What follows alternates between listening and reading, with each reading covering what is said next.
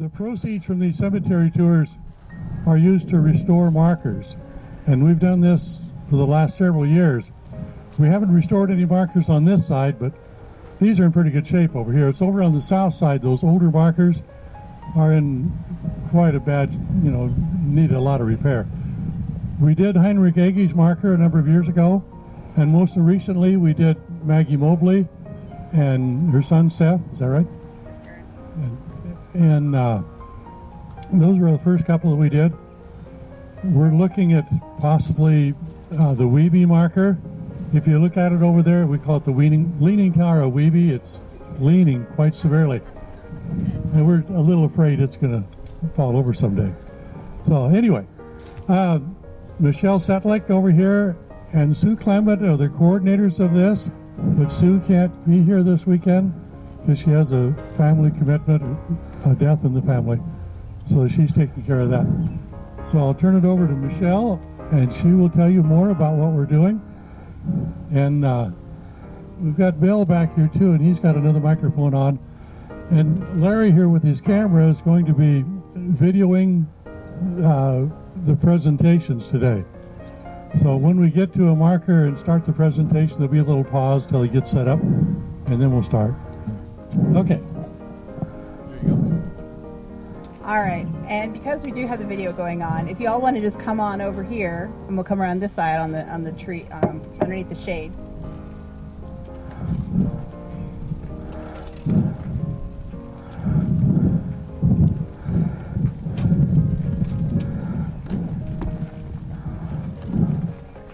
All right, we have a nice crowd tonight.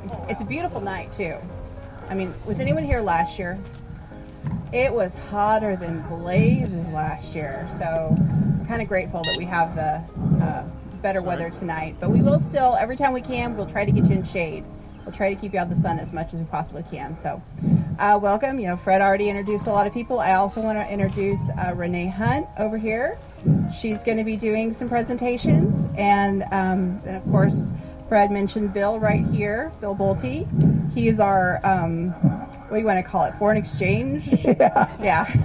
Bill is from the Merritt County Historical Society, but he is so generous to come over here and help us. He's a symbology expert, and he's really good with the dowsing too. So we're really grateful that Bill comes over and helps us with this. And then of course, yes, my name is Michelle Setlick, and I'll be doing some of the presentations tonight too. One of the things I want to tell you, everyone here is a volunteer. We are all volunteers. We do this just because we love it and because we want to preserve the history of the community. We want to share it with all of you. So, and again, thank you all for coming out. But I want to welcome you to the new side of the Grand Island Cemetery. This is the new side because it was established in 1897, which still makes it new. The south side of the cemetery was actually established first. There were actually a couple different cemeteries there that kind of grew together, including the GAR cemetery and then a private cemetery operated by two attorneys in town, Mr. Thummel and Mr. Platt. A lot of times cemeteries early on were, be back. Okay. Cemeteries early on, if they weren't associated with a church, it was a private cemetery. And so Mr. Thummel and Mr. Platt, they came out here in the 1860s, actually with the railroad. When they were with the railroad, they bought all of this land from the south side of the cemetery, the north side, all the way to the sugar beet factory. That was all theirs. They bought it on speculation. So on the south side of the road, they started platting that and selling. Oops, did I lose you? Oh, there we go. They started plotting that and selling the lots to people. And like I said, in 1897, they decided they wanted to sell the land. So they actually sold everything on the south side and then 70 acres on the north side to the city. Both Thummel and Platt, neither one of them are buried here. Platt's father's buried here. He went farther west to California. Thummel's wife is buried over on the other side too, along with her parents, but he actually was buried by his mother in Illinois. Interesting note, Thummel's wife was Linus Smith when he married her. Her uncle was Jedediah Smith, the explorer. And she was supposedly one of the first white babies born in California. But so when the city bought this land over here, the record keeping was kind of spotty, and actually what had happened in 1887, April of 1887, there was a huge windstorm that came along and blew down the maintenance shed, and with it blew away the book, the record book. And there was a notice in the paper asking, if anyone finds the book, please return it. Well, I don't think anyone ever found the book, because when the city took over in 1897, they put a notice in the paper asking if anyone had plots over on the other side, please bring your receipts, your deeds, whatever, your bill of sale, to the city clerk's office so they could record it. They say that the south side is completely full. It may or may not be. We don't know for sure, because some of those plots may not have anyone buried in them. They aren't all accounted for. When they plotted the south side, if you've been over there, you'll notice that the streets run east and west, straight rows. This side was designed in a wagon wheel. And when you come over here, they're plotted in sections. They're alphabetical sections. There is no A and there is no O section, because they can be too easily construed as numbers. But everything else is in a section, alphabetical, around the wheel. The whole idea of the wagon wheel design was the center area was a place that you could gather for celebrations, for Memorial Day. There would be a flagpole usually in the center. There actually is a flagpole still there. It has not been used in years, but the city actually has their well right there in the middle now, because there are no graves in the middle of the circle. And then also I wanted to tell you, well, has anyone ever seen what this cemetery looks like from the air? Have you ever flown over? It's kind of cool. And if you want to see it, I have a picture I can show you as we walk. But I'm going to go ahead and at this point turn it over to Bill. Anyway, we'll start off here. There's not a lot that I can talk about, except that there are bronze markers along here on some of these stones. Them usually belong to fraternal organizations, especially the round ones, or the GAR. They are for the military, but you will have some that are for the Rebecca Sisters, the Daughters of the Catholic Organization, Knights of Columbus, the Fire Department, the Betsy Hager chapter, which is here in Grand Island. You will see them around here. If you will look over here to the left, just towards that tree, just in front of it, there is a lamb on the top of that stone. The lamb usually always has an undocked tail on it. That's always a symbol of purity, and it's always on a child's grave, is where you'll find it. Another one that is fairly common would be the dove, and that's another one that kind of represents the Holy Spirit, but you'll find that on a child's grave most of the time. The stone up there in the front that says Schumann on it, you see that's not finished, is the way it looks like, and usually that represents that life is not finished for that particular person. He had more years probably to go, but accident, whatever, who knows, might have died early anyway. And then we'll see military markers out here that are mostly marble, and we'll see a couple up here at the front. So if we'll start off, will follow me and see if I can keep from getting you lost. That will be a GAR marker, Civil War veteran.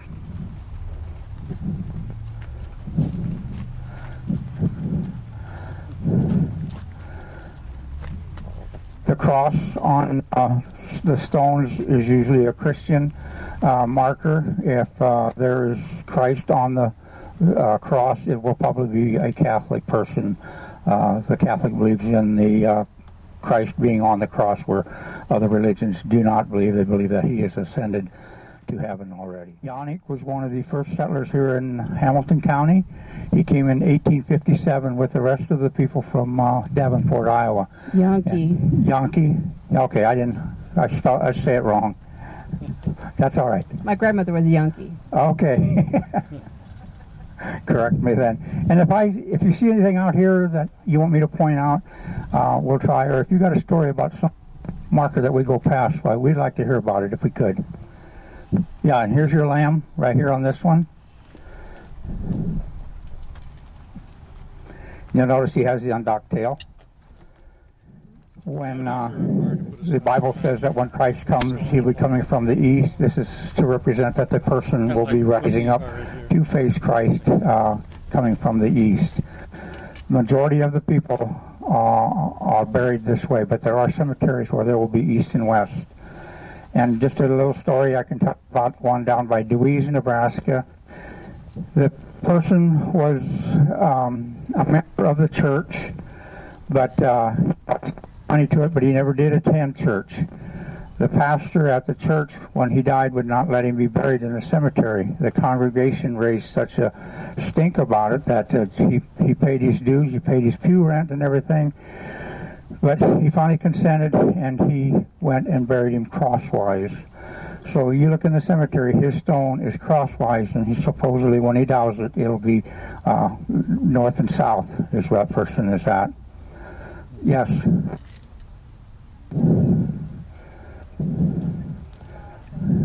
Right? That's just the way they put the stone on. No, that's most of these are headstones. Otherwise, if they're buried on the backside, then they would have a footstone. Some we don't know. It was,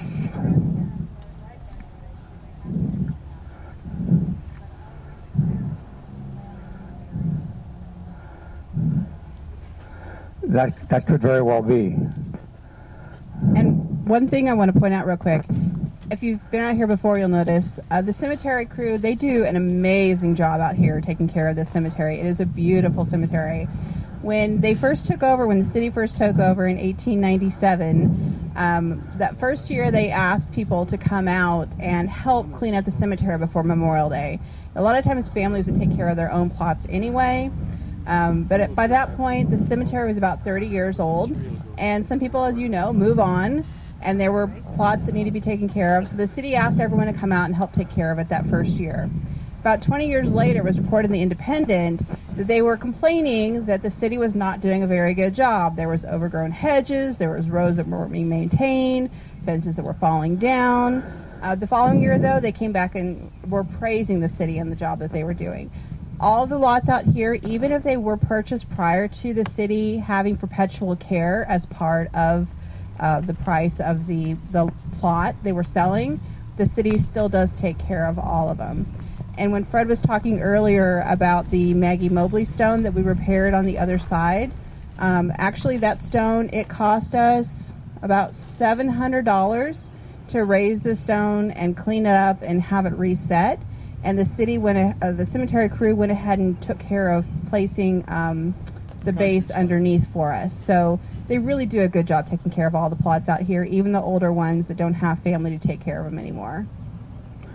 Back to your question about the headstone and the footstone. On some cemeteries, you will find two stones on it. One will have the headstone, another one will have a smaller footstone at the bottom of it, and it may just have the initials of that particular person carved in it. It's got two people named on it. It's got John Maroney on it, and it's got his wife on it. But when you look down, he's got his death date on it, but her death date is not on it. So evidently, I'm thinking that she moved on or remarried somebody else. But I'll show you, he's got a union marker on it. And when you douse it, there is only one body here. When the rods cross, there's a body there, but there's only one. You come back across, and I only find one particular person on that grave, even though there is two stones. So evidently he got a military stone afterwards, and Michelle's going to show you whether if it's male or female that's buried there.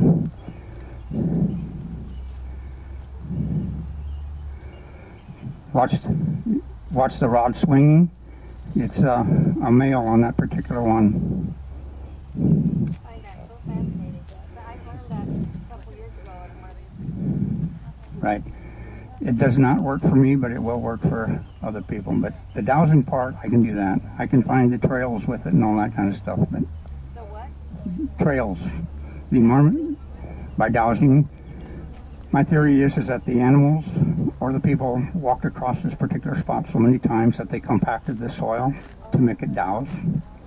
So I can find the Mormon, Oregon trails, and I have an Indian trail that starts up north of Palmer, and it's between 1,200 and 1,400 years old when it was, the site was there. These people, they're called the Itzkeri.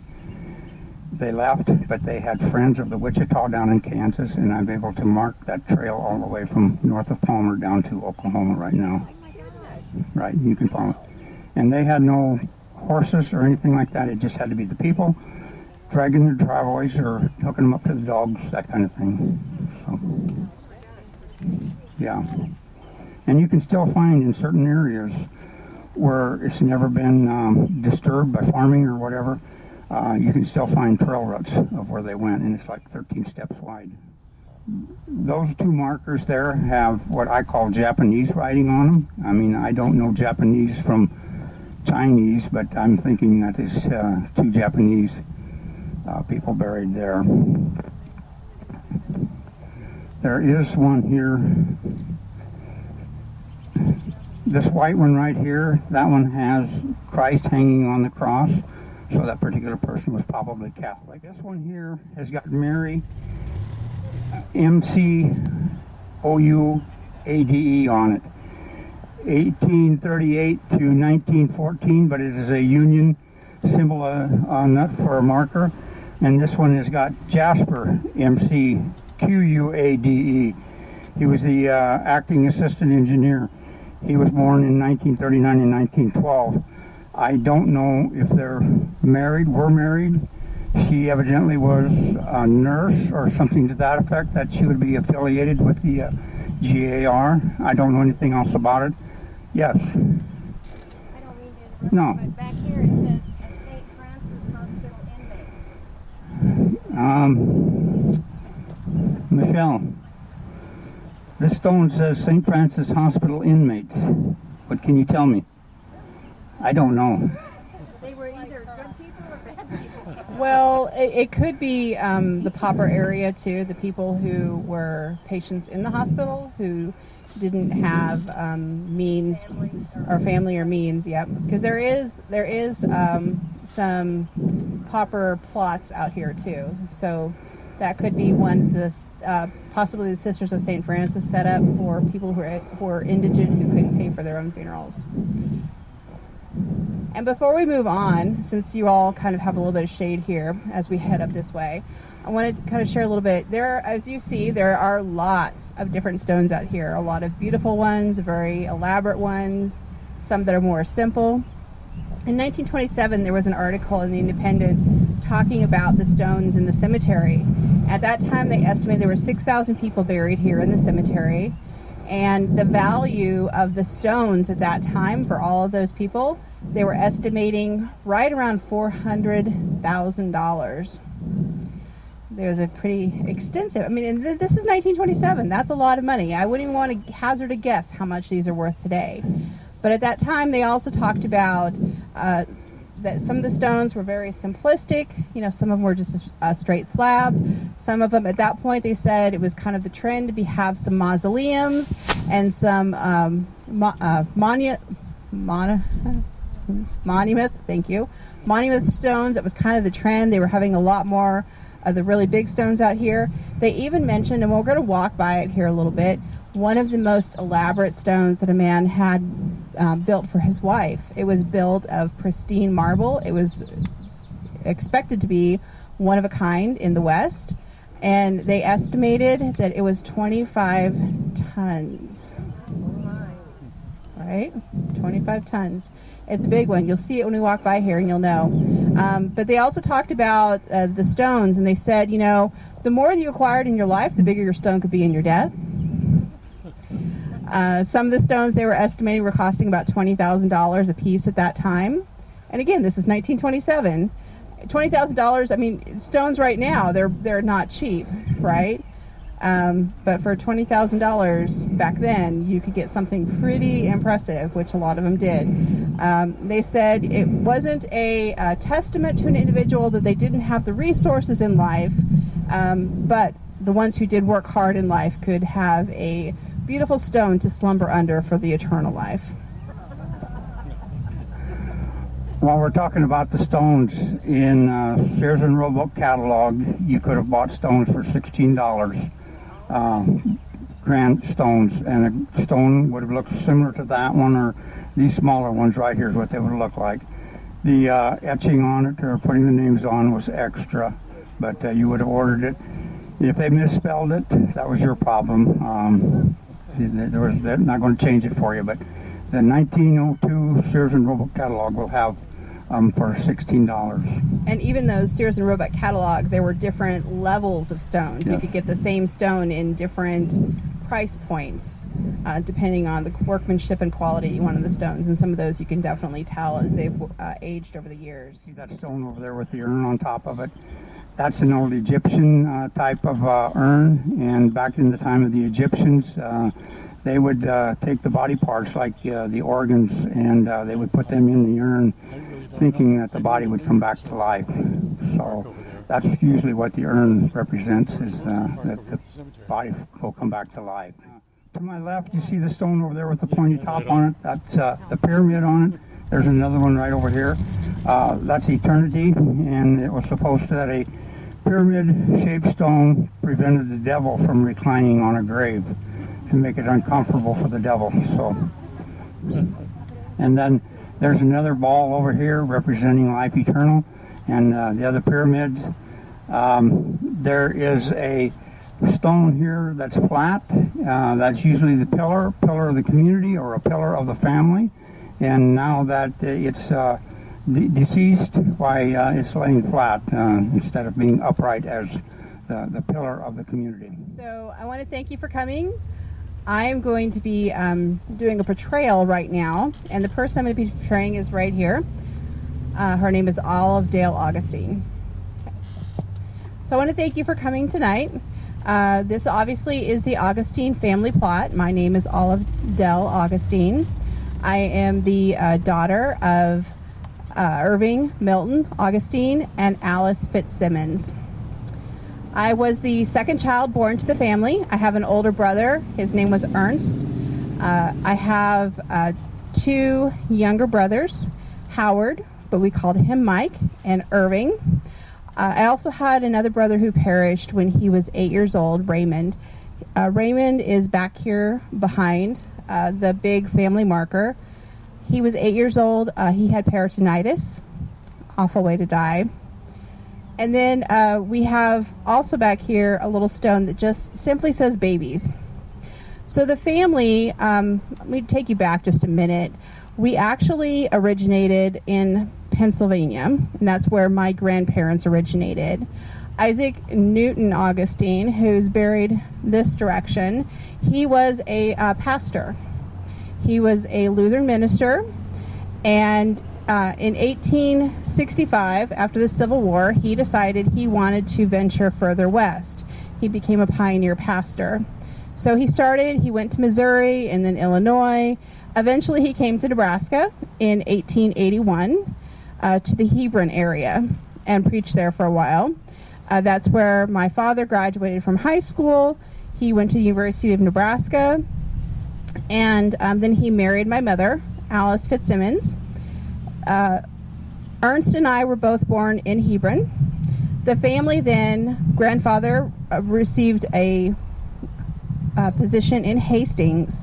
When he moved to Hastings, we all moved along with him, but we came here to Grand Island. My father was a newspaperman. In Hebron, he published a newspaper, and then when he came here, he bought a newspaper in Doniphan called the Doniphan Eagle. He published that for a few years and then came to Grand Island, where he turned the Eagle into a newspaper called the Free Press. He also published a newspaper called the Central Republican. Don't let the name fool you. My father was very Democratic. He was very much a Democrat, and his paper was as such. In those days, newspapers, they were very abashedly one party or another, and they proclaimed it proudly in their headlines. So at that time, the Republican newspaper was the Independent. There was also the Grand Island Times. but then there was the Grand Island Democrat and the Free Press and the Central Republican. There were at different times in the early late 1800s, up to a dozen newspapers at a time being published in the area. Eventually, Father got out of the newspaper business and started a printing company called Augustine Printing Company. Augustine was well known for printing calendars and other materials, and our company printed not just here in Grand Island, but we had salesmen that went out across the country promoting the business and selling our product, including my brother Mike. He was one of those salesmen. As the only daughter, I went to college myself. I went to Omaha to Clarkson Hospital, where I received my degree in nursing in 1914. When World War I broke out, or the first war, wasn't supposed to be a second one, my two brothers, Mike, which is Howard, and Ernst, both went and registered for the draft. Ernst claimed an exemption because he was the business manager for the printing company, and he had a family already at that time. Mike did not. Mike got called up, and he was sent to France. I, at that time, enlisted in the U.S. Army Corps of Nursing. There were about 400 nurses at that time, and they desperately needed nurses. At that time, to be a nurse in the Army, you had to be single, and you had to be between the ages of 25 and 35. I was 30 at the time that I enlisted. I served the entire time in stateside in Fort Sill, Oklahoma. During that time, Mike and we corresponded back and forth from Oklahoma to France, communicating the things that were going on in our lives, sharing different things, funny things about home. I might have at one point poked a little fun at Ernst, saying that he was so serious, but he kind of had to be because he was in charge of the family operation. My younger brother Irving, he also enlisted when he became old enough. He went to basic training, and fortunately he never made it out of basic training before armistice was declared. So he never had to go overseas and fight like poor Mike did. Working in the hospital in Oklahoma, I saw a lot of devastation. I saw a lot of young men who came back with all kinds of injuries. There was a lot of illness, and I myself came down with the flu in December of 1918, the Spanish influenza. And back home, several members of my family were also suffering from the same fate. Fortunately, none of us succumbed to the flu. I was only down for about a week, and then I was back on the floor again, taking care of patients. I stayed with the Army until June of 1920, when I was finally discharged. I came back home for a short period of time, and then 3 months later, some friends of mine, we were all nurses, we went overseas. We went to Britain and Ireland to help over there any way we could. Unfortunately, while I was there, I became deathly ill. They didn't even know if I was going to make it back. My uncle, on the Fitzsimmons side, my mother's brother, was a doctor in Omaha, and he came over to England and took care of me, nursed me back to health enough that I was able to come back here and be with my family. But for the rest of my life, I was under the care of doctors. I never really completely recovered my health, and I passed away in 1938. Unfortunately, my brother Mike passed away a few years later. He suffered the effects of gas when he was in the trenches in France and developed respiratory problems. But the Augustine family stayed here in Grand Island, did a lot of good. The Augustine, Ernst donated land, which is now the Boy Scout Camp Augustine. My niece, Mercedes, was a talented artist. I have other nieces and nephews that are still here. So we persisted, we lasted, but that is the story of the Augustine. Oh, and I should say, I don't know if I said this or not, the babies, they were buried in Hebron, and they were brought here in 1915. I don't know if I said that or not. So that is the story of the Augustine family. Julius Lashinsky, the tombstone, as Bill pointed out, not every time is it correct, because he was actually christened Julius Frederick Paul Lashinsky, and so there's a conflict with the tombstone, which that never happens with tombstones, anybody that does genealogy, right? Well, he was born in 1860 in Prussia, and when he was 19, he immigrated to the United States and quickly learned English. He actually even became a teacher. And for those first few years, he had numerous odd jobs. He was a bookkeeper, again, a teacher, and kind of dabbled in photography. He then came to Nebraska and started with a photographer here in town in 1884. And at that time, he, I think, got the bug, because he later then started his own and bought from Murphy's studio and started his own studio here in Grand Island. He did what was called a glass plate negatives. And in his business, over about 25 years, he kept meticulous records. And we at Stewart Museum are very fortunate to have over 150,000 glass plate negatives that he made. And again, with those meticulous records, we know who paid for it, how much he paid, and why he took the photo. And so it gives a plethora of information for Hall County. But Julius married Minnie Dahl. Actually, her Christian name was Wilhelmina Dahl, which then the Dahl family, they came here in 1885, and Minnie's sister, Anna, married a Lombard, which Lashinsky and Lombard were in business with the photography studio for a while. So as I said, it's a small world. But Julius and Minnie had two sons, Oswald and the name just went out of my head, Armand. And Oswald,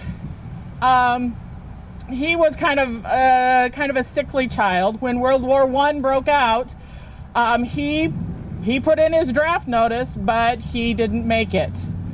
But Armand did and went to France, and that's where his life ended, was in France with pneumonia. But Oswald, he married January of 1926 to a Clara Booth, and 6 months later Oswald died. But again, very small world we have. Right here in front of us, you see the little stone with a heart shaped on it. That particular one is another symbol of a child's grave, meaning love. Parents love the child, and it's a heart is what it is. And they would bury multiple people in those plots, and again, not everyone is marked. This one I happen to know. This is my people, but my great-great-grandmother, she was a Thode. This is the Thode family plot. When she and her husband were first married, they lost a little girl. They didn't have their own plot at the time, so she's actually buried here in the Thode family plot. She's buried, or the parents are buried over that way with the Steuben family plot once they finally bought their own plot. But if anyone wants to try it, they're behind this stone right here. It's not marked. There's a baby's grave. I put them closer to my body, but hold them up. Hold them up. Okay. Yeah, there you go. Now, come. Oh, come here. Here. Come right here. No, you're fine. Go ahead and walk.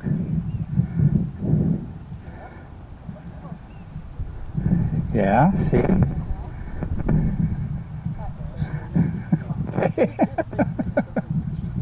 No.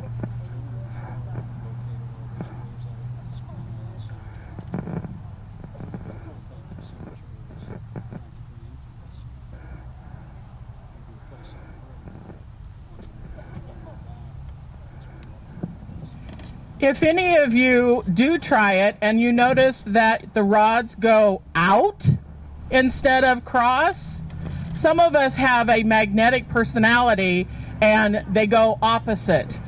I have a friend here and myself, we both go out instead of cross. This is a stall grave.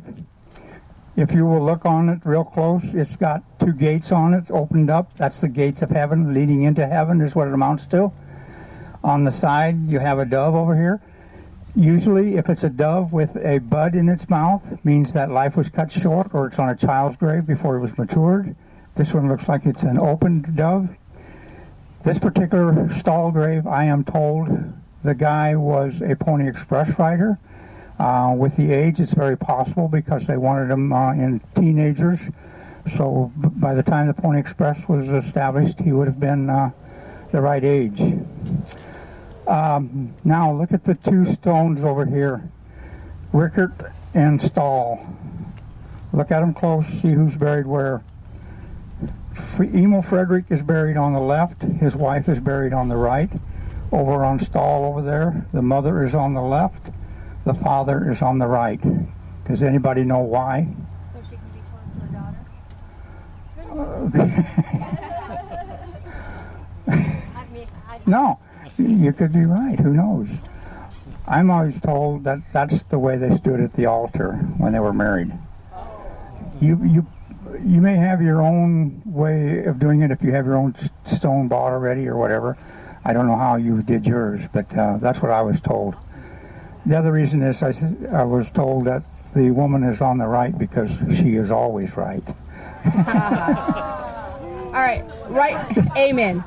Right here behind, I want to show you something real quick. This is the only stone I have ever seen like this. You see a lot in the family plots, they have a big stone that has the family name on it.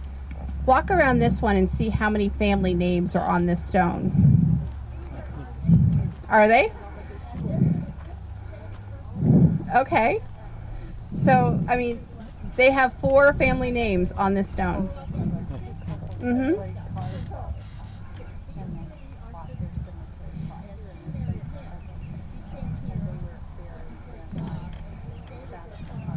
Oh, yeah? Okay. But I mean, a lot of times they'll do whatever the family name is. Like I said, over there, well, that was the Thode one over there. There were multiple children that were buried there with their spouses. They only put one name, the kind of the family name. But this one, they actually recognized all 4 of the names on this family stone. So that's kind of an interesting characteristic, I think. I think it's kind of cool. Got me inquisitive about this one is the stone clear on the end says infants, but no names on it. So I got to wondering what the deal was. So I come out here and I started dowsing. And again, I said that the rods will cross when I walk over the body. And when I get past, they come apart. And again, as I go. Now, I was wondering about the infants. It says there's plural. So I find one here. And notice that the rods hardly cross. I mean, because it's only so narrow. So there they cross. I barely move. It comes apart. Here comes another one. And there's a third one. The other reason that I can tell that they're infants is that when I go this way with across the body, I can tell how long they were. This one here is only less than 2 feet long. So is this one.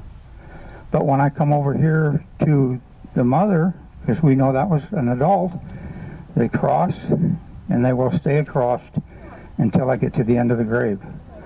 So I know that that's an adult versus those are children over there. President Roosevelt was coming to Grand Island. He was coming through on train.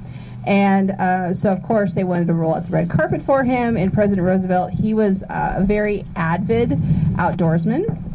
He believed in physical exercise, and he wanted to ride. He wanted to go on a ride when he was here.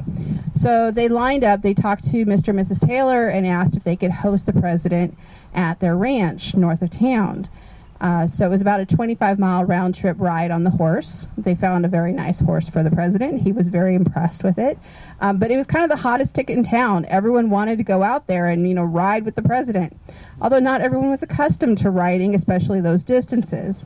So that day, the president came in, everyone got their horses, they rode out to Taylor Ranch, had a really nice picnic on the lawn, came back, and the next day it was reported in the newspaper that several of the businessmen were walking very strangely.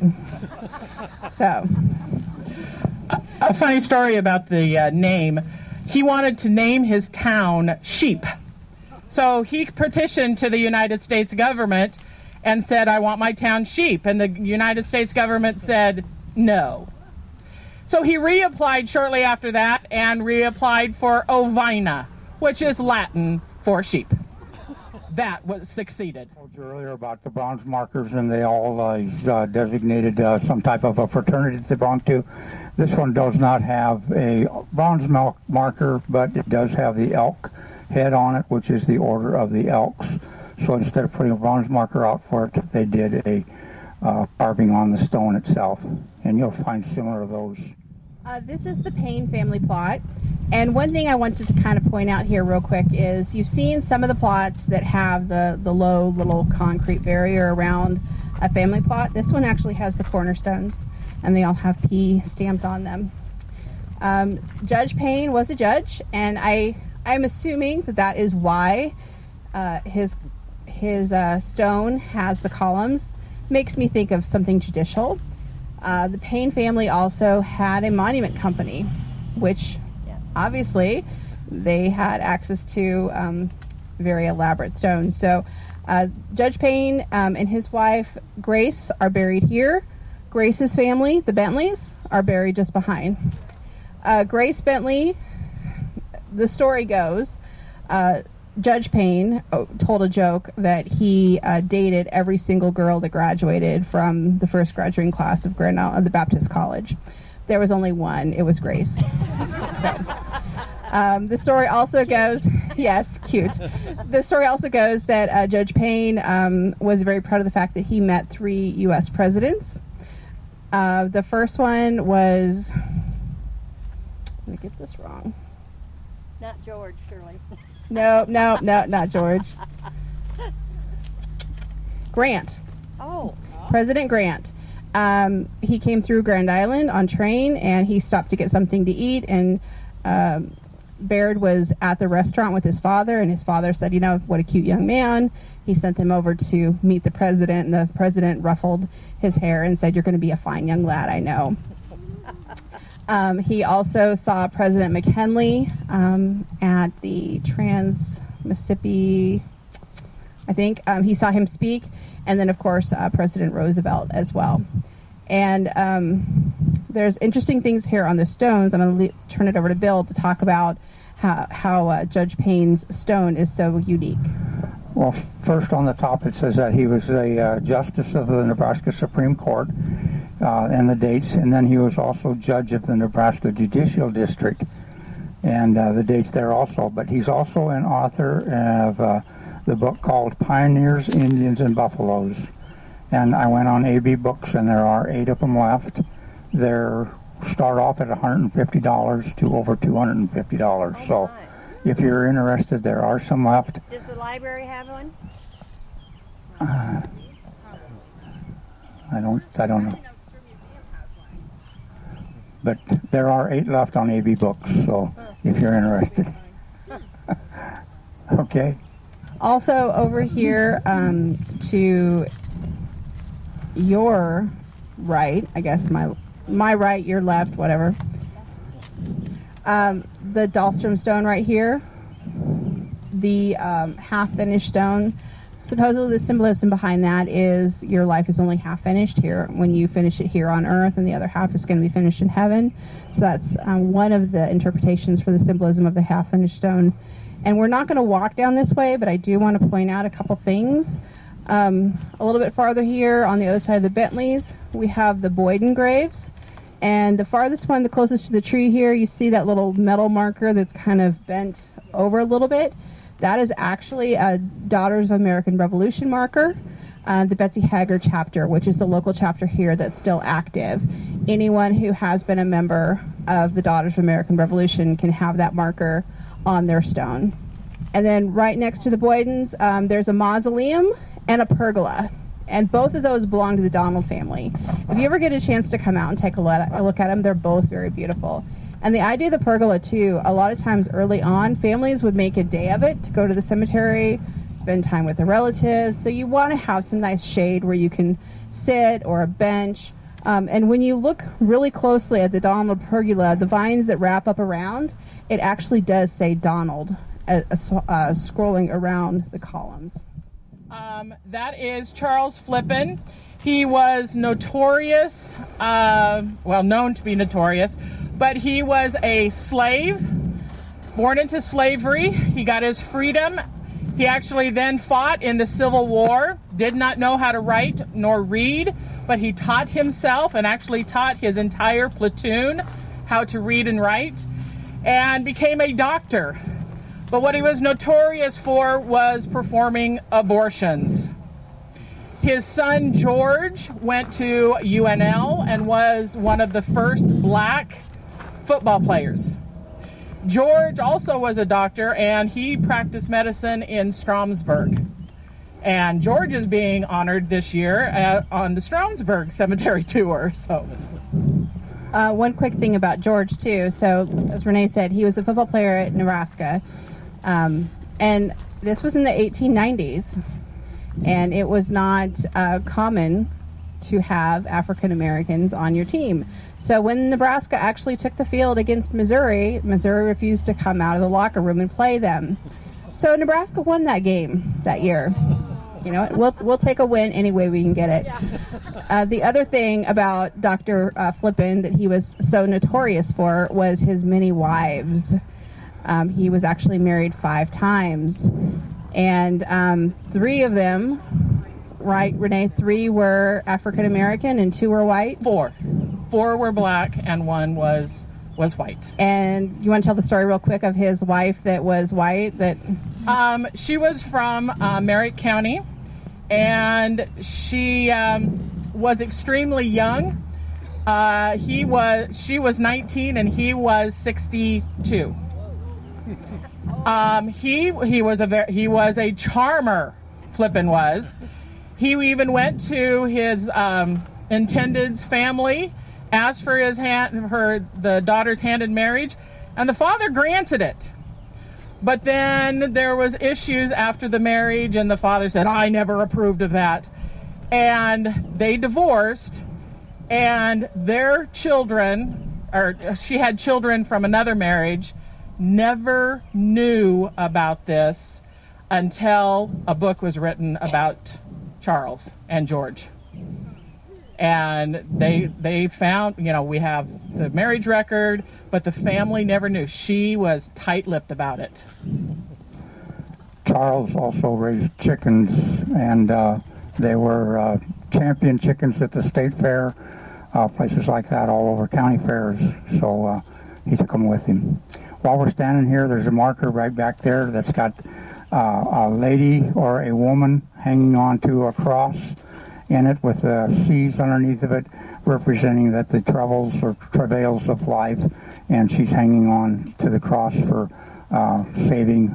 And right over here we have one to the right of Flippin, the one with the book on it. The book could either be a scholarly person, or it could have been a Bible, so the person was a religious type person. So there's different meanings for the book. Could have been a school teacher even also. One more quick thing about Dr. Flippin. He served all women. He was a female doctor. He didn't just do abortions, but he served all women regardless of their income. Black, white didn't matter to him. And when he was, they had people trying to take away his medical license because he was performing abortions. He had a lot of supporters who came out in defense of him that were both white and African American. So he was well loved by the community. Carl Culbertson, the one who killed his wife and his daughter knew about it. She was sitting in the car when it happened. This is his grave right here with his first wife. Of course, the second wife is not buried with him. Here's There's a different one with the tile mosaics on the side of it, either side, that has their names written on it and the death dates on it. They're all little pieces of tile, different color, and then they've also got their names in the stone itself, the cement part of it. Right behind the pergola here, and your left, there is a tree stump over there with the branches cut off. Usually that's a Woodman of America stone. It's an insurance company is what it was who put them out. And the limbs that are cut off means that the siblings that have died before the person was there. But the insurance company was the one who provided the stone for them. That was part of the policy. So you'll find not a lot of them, but you'll find them around. This is a bit of a mystery.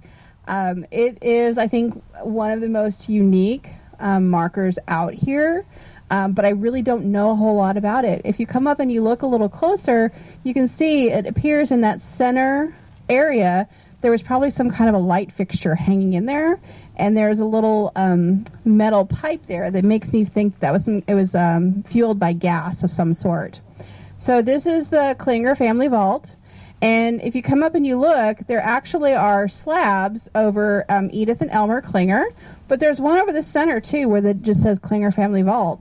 So it makes me wonder too if there's actually 3 people buried here or 2, because it looks like the other 2. So you could if you could get in there, and I'd be afraid to climb over. So, and I don't know if it'll go through concrete or not. Can you do anything, Bill? Get through there. Oh, I don't know if I can do it. If you get stuck, we're leaving you. Does it lift up?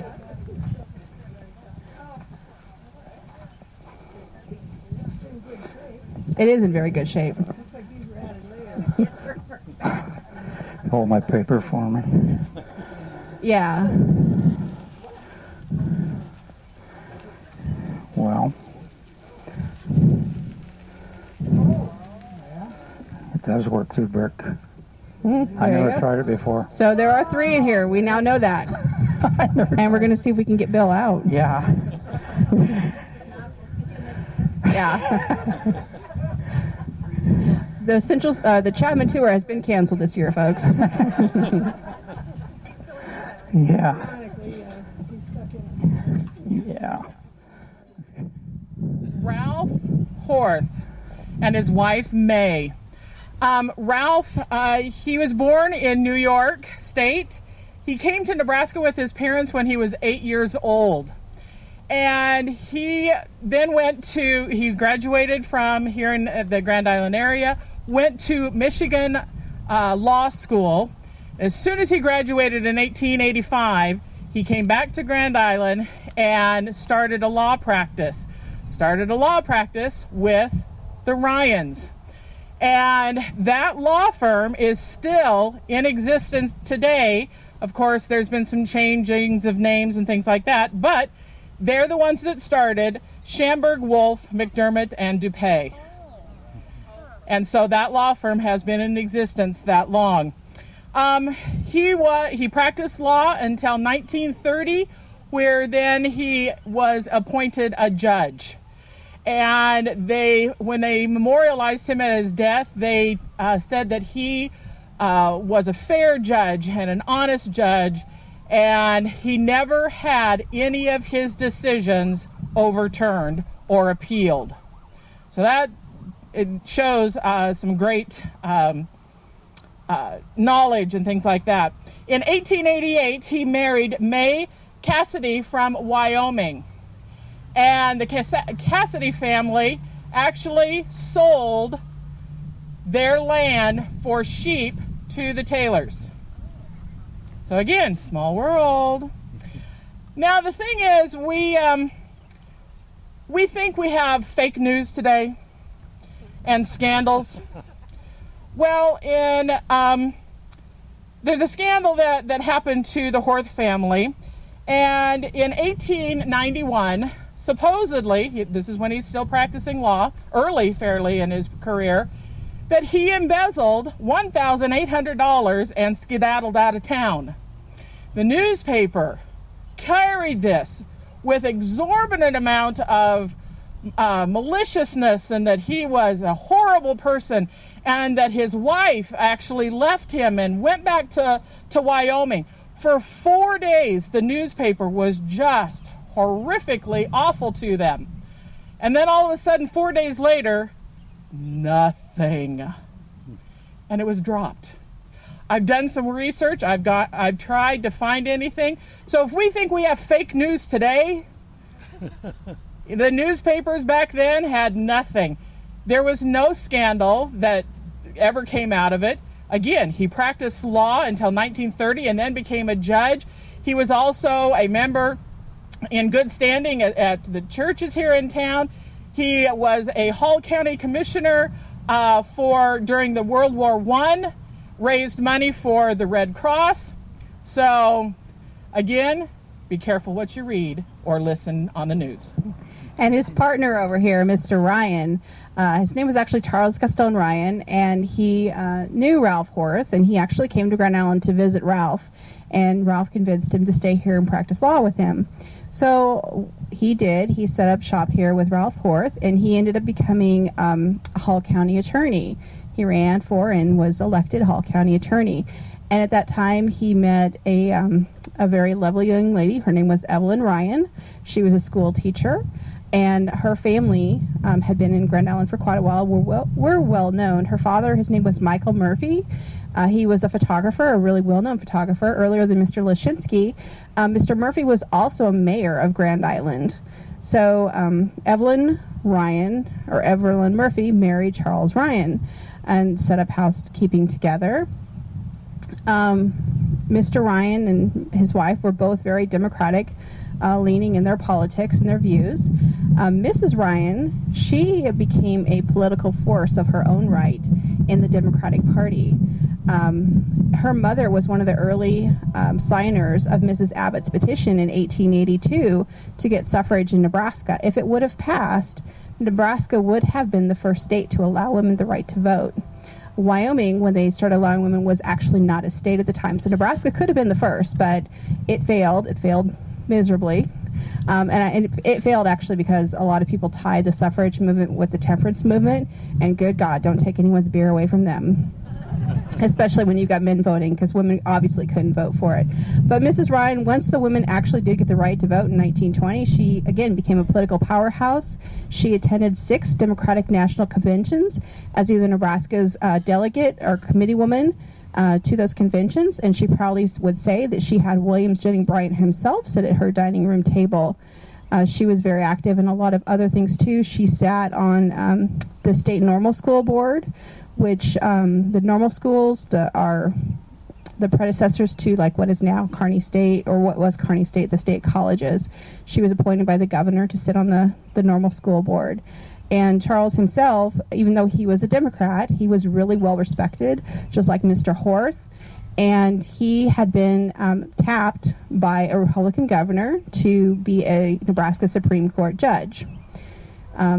It was a great honor for a Democrat to be chosen by a Republican governor, but he politely refused. He said he thought he had a lot to do in Grand Island. So during World War I, both Mr. Horth and Mr. Ryan were very active in the home front war efforts. So were Mrs. Ryan and Mrs. Horth. They were really kind of power couples, I think, at that time. But Mr. Ryan, he passed away in the shortly after World War I. And then Evelyn, like I said, she continued for many years being a political force in the state. And Charles Ryan actually also ran for and was elected mayor of Grand Island. So Evelyn Ryan is the daughter and wife of a former mayor. Symbols up here on this one here is IHS. You're not talking. I don't know. No, now you are. One of the symbols up there in the middle is IHS. That's Jesus, our Savior. The H in Latin is a J, so Jesus, our Savior, is what's on that one. And then right behind us is another one with the gates of heaven. It might be able to see it a little better than you did on the other one. And Horth and Ryans were big contributors to the Episcopal Church, too. it goes along with symbolism, like Bill has been talking to you about. You see a lot of stones. You'll see them in this cemetery too, where you see a finger pointing up. If you go to the cemetery in Leeds, South Dakota, you'll see one with a finger pointing down, and it says this man was killed at the federal building, or a government building, I guess that's the way it's worded. And I've heard a lot of stories about this. They said, oh, that was a bad person or whatever. I've done research on this, and I finally got the real story on our last trip to South Dakota. This man, his name was William Lawrence. This happens to be Lawrence County, South Dakota also. I thought, well, maybe it has to do with, they named the county after him or whatever, but that was way... He's talking about hands. Okay. I want to talk about that. Okay, I'll turn you off. Up there, this man was working on the federal building, which is right by the train depot in Deadwood, South Dakota. There was a witness standing on the platform at the train depot, and he saw what happened. They had a boom up there that was putting these giant blocks of limestone or whatever it is on the building. Well, the pin slipped out of the pulley that was holding up the boom. The boom fell down, hit this guy on the back of the head. He was killed instantly. That's why on the tombstone it says he was killed at a federal or a government building. I did a little more research on the hand pointing down and found out that the hand pointing down is the hand of God reaching down to pull him up because his life was cut short abruptly. So I just thought it was a neat story. Thought I might share that with you. So thanks a lot for coming to our cemetery tours. We used to have Skip Meyer do these tours for us for a long time, and every tour he gave was different. With Michelle and Renee and Bill, our tours will be pretty much the same all weekend for all three tours, but when Skip Meyer did this, they were different. Every single time the tours were different. I've probably been on, I don't know, 100, maybe 200 of his tours, and every single one was different. A lot of people had stories that they had brought up and things, and we really admire Skip for all the work that he's done for the Hall County Historical Society over all these years. A couple of years ago, his wife called me on the day we were having our cemetery tour, and she said, Skip's in the hospital, he can't do the tour. But in the meantime, he's gotten a lot better. So if you're interested in a cemetery tour with Skip Meyer, you can give him a call, and if you have a group, you can work out a deal with him, and he'll give you a tour also. He primarily does the south side of the cemetery, and he has a lot of stories. Yeah, he does a lot more than the Grand Island City Cemetery. We've done St. Paul's Cemetery with him, and all the cemeteries up north here. It seems like he knows all of them. So it's an enjoyable time to go around with him too. And I'd really like to thank Michelle and Renee and Bill for the time they put in, and Sue for the time they put in for this tour. There are a lot of stories to tell out here. There's an old joke, people are dying to get in here, haha. But I also think some of the best people are here too. So, but we are going back to the south side next year, but we're actually gonna, Sue and I have talked about it, we're gonna do some different things too over there. Tighten it up a little bit. We covered a lot of area here, but we didn't do a whole lot of walking. So if you had been on a tour on the south side before, you knew that you went the whole way down and back and around. We're breaking it up into sections. So one year we'll do kind of the west side, one year we'll do the middle, one year we'll do the east side, and we'll kind of break it up that way too. So it's going to be different. It's always going to be different. So feel free to come back every year because we'd like to see you. I'd like to thank everybody. If you're members of the Historical Society, thank you for supporting us.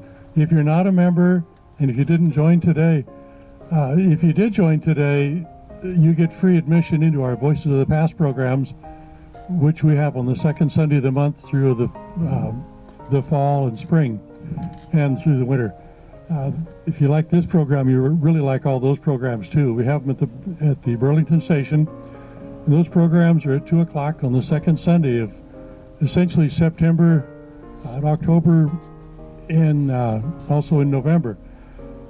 Then we kind of skip December because we have the Stolly House open. We have that treats and stuff over there. We have again then in January, February, March, and April. And those programs, we have speakers come in, and I've been to almost every one of them since we've had meetings at the depot, which is essentially about the time I got on the board for the Hall County Historical Society. And that was back in about 2000 roughly. And some of the speakers, I should say not some, but darn near all of the speakers have just amazed me all the time. Their knowledge and what they know about history or of that topic. And it's a wonderful experience. So you're sure welcome to come to those.